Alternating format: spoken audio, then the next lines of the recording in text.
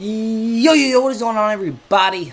It is D-Man coming back at it again with another YouTube video, and today we have a pretty interesting video.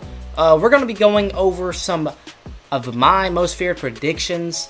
I kind of already did this video, maybe a couple videos back. It's the Ray Lewis thumbnail. I had two of them back-to-backs. I think it's the first one, the one without coins. I went over some predictions, so this is more going to be like an investing in certain cards. Do this at your own risk, though, because, listen, I'm just going to say this right now. Listen, a lot of people think the market's going to crash when Most Feared comes out. But let's go ahead and go to Auction Block. The reason people think that is because this year in Madden 21, every promo that has come out, it's been really solid. The Mutt Superstars, that promo was really good. Gave us 489 overall, or 289 overalls. This was really early in the year, so 289 overalls and like 4, or I think it was it 4 or 8, 85, 86 overalls. I think it was 8 total. I think it was 8, because it came out in 2 batches. It was 2 weeks, but with that being said, that promo was really good, okay? That promo was really good. And then we had the Ultimate Kickoff promo. That promo was good as well. We had, let's actually go to those promos. I want to look at these, just to, show how, these promos were good. Whether that be, the main promos, whether that be, Wildcard Wednesday, where we get, rising stars, veterans, heavyweights, flashbacks. But let's go to the archive here. Ultimate Kickoff. Just to show y'all what we got in this. We got 4 88 overall players, okay? Dang. This 4 88 overall players. Early in the year, this is really good. And then we had a 90 overall master. And then you get to pick, if you completed the set, you get to pick 2 of the NAT versions, and that's important too. Remember how these sets worked, because they're most likely going to carry over into Most Feared. So, 90 overall Byron Jones here. You get him and his power up. So, you get the power up too, so that's important. With these master sets with Most Feared, I'm not going to say it's like exactly the same, but most likely with the promo that we get in Most Feared, the master set, obviously if it's the master set with a legend like you see in the thumbnail with Troy Polamalu, you're going to get the power up if you complete the set, but the power up's going to be going for a lot of coins. But if we get a current player that has a power up already in the game, and it says and his power up item, that's important, because that power-up won't be going as much as it would if the set did not give its power-up. If y'all understand what I'm saying there. But you do get 2 nats back out of the 88 overall you put in, so that's important too, because you could put a couple of cards into the Most Feared promo, and the master set, and you're probably going to get cards back. So that's important too. Keep that in mind. So, I believe this came before, so I should have went over Ultimate Kickoff after this, but with this promo, we got 2 89 overall players. We had 89 Lamar, 89 Tyrann Mathieu, and 89 Zeke, 89 Myles Garrett there. So we got 4 89 overall. This was really, like, these promos are really good, especially with this being close to the beginning of the year. These promos are really, really good. But we got a Tyler Lockett, Tre'Davious White, Mike McGlinchey, Preston Smith. So we did get 8, 85, and 86. So this was a 2-week promo. So we got 2 89 overalls the first week, and then we got 2 89s the second week. And the same thing here. We got 4 of the 85, 86s the first week, and then in the second week we got 2 85s and 2 86s the next. So with that being said, there are some exchange sets too, but none of them were profitable. No coin making methods were, obviously they're slight, but it wasn't worth it doing these. So I mean, maybe we see a coin making method with Most Feared, but these 2 sets aren't the point of the video. I was just showing you guys that just to go over how good the promos have been, and consistency.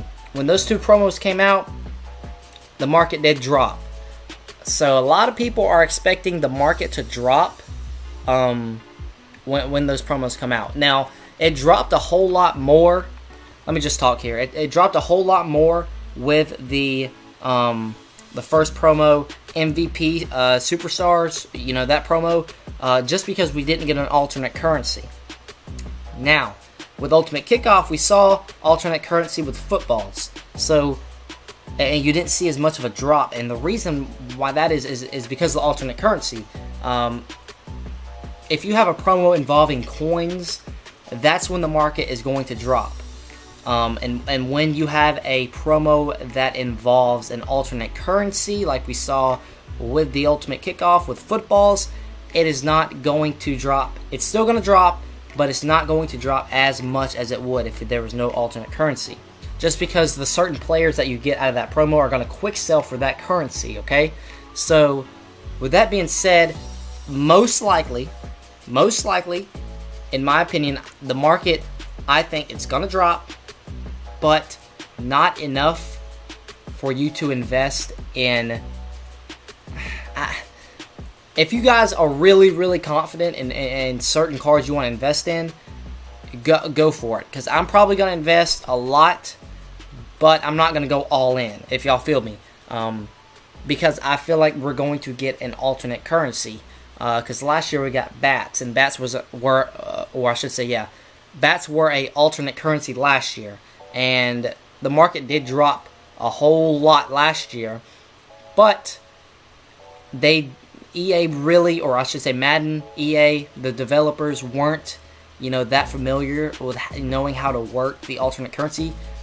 When now they know how to work around, you know, involving more of alternate currency and knowing how to not let the market crash. Because if the market crashes, that means less money for them, and that's a no-no for them. So they are working around ways to figure out how they can make the market not crash. So, in my opinion, invest in certain cards that you think, maybe some cornerbacks that are fast, some fast cards, guys. Invest in fast cards. If you're gonna, you know, if you are questioning investing or not, and you decide to invest in fast cards, okay? But yeah, that's my opinion. It's going to drop, but it's not going to drop a lot. That's just me. As of right now, I think you can the average training, the coin to training ratio right now, I believe, is around 20 to 25. It's really, you know, up and down right now. But once we see most feared, I feel like it's going to drop maybe around minimum like 14, 13 coins per training, and that's a big drop. But it could go down all the way to 10. But I don't think it's going to drop that much. Maybe 15, 14, 13 minimum, and, you know, 15 to 20. 13 to 20, somewhere in there. I know that's a big window, but, you know, just expect a drop, but not as much. But let's go ahead and hop into these. I've been talking for a while, guys. Let's go ahead and hop into predictions for myself. Some cards that I'm going to invest in. So let's actually go ahead and hop into Muthead and do some filtering around and see what cards that I find that I'd like to invest in, and some, you know, I've already have some written down that I'm going to invest in. But yeah, let's go ahead and hop into Muthead right now. Alright, guys, so I went ahead, hopped into Muthead here. I sorted by secondary. So I went cornerback, free safety, strong safety. Now, when in doubt, if you are looking to invest in cards, guys, rely on speed. Rely on speed if you're going to invest in cards. Now, as you see here, Dante Jackson, pretty good card to invest in. As you see, his power-up's gone up a little bit in price here at 10.4K. But that's just because a lot of people are doing the same thing I'm doing. You know, investing in speed. Very smart. There's smart people that play Madden, guys. L'Jarius Sneed, he obviously just got the 89, so this is not going to be a power-up you're going to want to invest in. But just look around. If you see a 68 Denzel Ward, we saw a huge fluctuation increase in his power-up when his LTD card came out. A huge price. That's because it is hard to stop the passing game in Madden this year. Whether that be people throwing, a lot of money plays are being ran right now in Madden, and there's not many fast corners. So Denzel Ward he's still at 21K, but his price skyrocketed when he had that LTD come out. And people need a fast corner to stop these, these vertical routes or money plays, or man defense. A lot of people like man, so they man up their fastest corner with their opponent's fastest wide receiver. So that's the thing. As we keep going, Jonathan Jones, a safety, very fast at 81 speed. Now I like cornerbacks more than, or I shouldn't say not like cornerbacks, but like I like to invest, or most feared, I'd like to invest more in cornerbacks instead of safeties, because I feel like if you're fine with a decently fast safety, because if you run zone a lot, you don't have to be super fast. But if you run, your corners do, but your safeties don't. So, oh well, he's a cornerback, so But anyway, if he was a safety, let's find a safety that's fast. So I don't know, but anyway, like I was saying, if you find a safety, that is really fast, and you have to find a corner that's really fast. Like if Jonathan Jones was a safety here, but obviously he's not, and Dante Jackson was a corner, and you could either invest in one or the other, go with Dante Jackson, because cornerbacks need speed. Free safeties, strong safeties, they don't have to have speed to be really good. You guys get what I'm saying though, right? Again, after this video, if y'all have any questions, please comment. I'd love to answer anyone's questions here. But like I said, Dante Jackson's a good card to invest in. Jonathan Jones here at 1.1K, very good to invest in. Again, if you're going to buy these cards really low, like this Jonathan Jones here, you're not going to lose anything. I mean, if he doesn't get a card, oh well, you just sell them all back. You maybe lose with the tax, but you maybe lose depending on how many. Let's say you invest in 10 Jonathan Jones. If he doesn't get a card, oh well, you probably lose like, I don't know, 1,000 coins. Not a big deal. I mean, it's not a big deal at all. Investing's easy when you can use your brain and think about what's going to come out. So that's why I love it so much. That's how I make my coins. I'm a no money spent. You have to be smart with your coins. So that's what I love here. William Jackson. So I don't 91,000. No, never mind. Shaq Barrett. Shaq Griffin here. This is a pretty good card to invest in too. 81 speed as an 81 overall. Not 81 overall, as a 69 overall.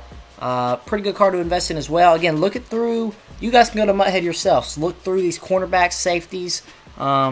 Justin Reed there. Let's keep looking. Oh, this would be awesome, guys. Adoree Jackson, scary fast, guys. This could happen, guys. It could happen, because he is actually injured right now, so he wouldn't be able to get any upgrades throughout the year, like through Team of the Week, or y'all get what I'm saying. He might get a Rising Star maybe, but he would be really good to invest in, because he's actually injured right now, or hurt. Maybe coming back in a few weeks. We don't know just yet. But Adoree Jackson would be a good card to invest in, because Most Feared is a great promo for certain players that are not active or injured right now to get upgrades. Another thing to look at too, like Von Miller might get a Most Feared card. All these are assumptions that I'm saying, but more than likely Adoree Jackson might get the card, just because he's injured. He won't be able to. He hadn't been able to get an upgrade this year. So another thing to look out there. Adoree Jackson, look for injured players. Other stuff like that. Xavier Rhodes, he just got that power up. So interesting here again.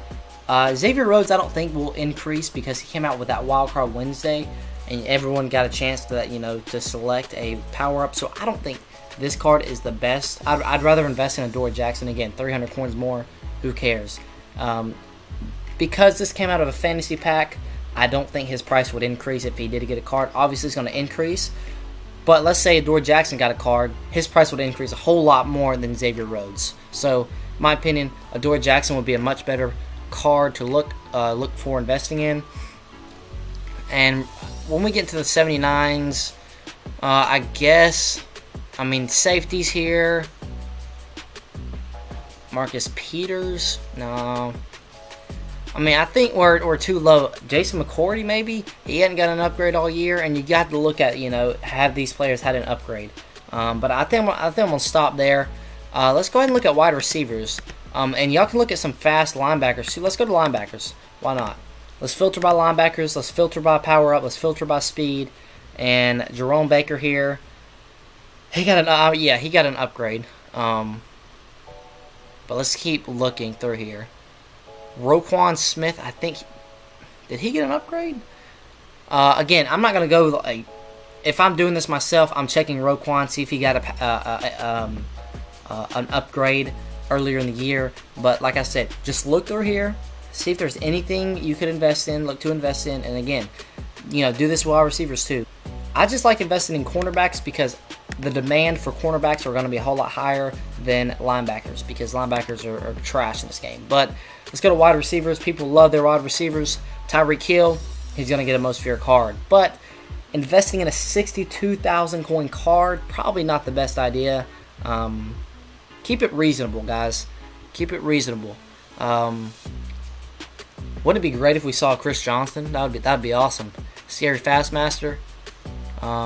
Let's keep looking. Calvin Ridley, he just got that upgrade. So that went.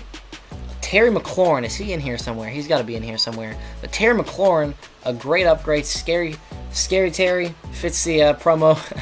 Fits the promo. Scary Terry. Alan Lazard, 134K. So he must have got a. Brandon Cooks, he got the LTD. DJ Moore, pretty good card to invest in. This DJ Moore here. You know, just look through here. Maybe a T.Y. Hilton too. Keep looking. You know, find certain cards that you might think get an upgrade. Go invest. The worst thing that's going to happen, you might lose a couple thousand coins. You know, that's the worst thing that's going to happen. That's why I tell people, don't be scared to invest. Go ahead, spend your coins wisely, but don't be scared to invest in cards. The worst thing that's going to happen, you may lose, you know, a couple thousand coins, 3,000 coins. Like, oh well, you go play challenges, you get those coins right back. So, like I'm saying, guys, simple things. Just look through here. Cortland Sutton, not a bad card to invest in. Did he get an upgrade? Yeah, I think he got a Rising Stars upgrade. So, again, just look through here. See if you can find any, you know, see if you can strike gold on any of these. And again, that's probably going to do it for the video. I don't want to stretch this out too long. I think it's already stretched out a good bit. But like I said, scroll through here. Look at some quarterbacks too that haven't got an upgrade. Some halfbacks. You know, maybe a Jonnu Smith tight end card would be awesome. So that would be pretty cool if we got a Jonnu there. But maybe a Jadeveon Clowney. We need a Jadeveon. I've been saying that for so long. But yeah, just some predictions, investment, you know, strategies. But yeah, if you have any questions, any of y'all, please comment down below. But yeah, I think that's going to do it for the video. And yeah, hope y'all enjoyed the video. Until next time, I'll see y'all.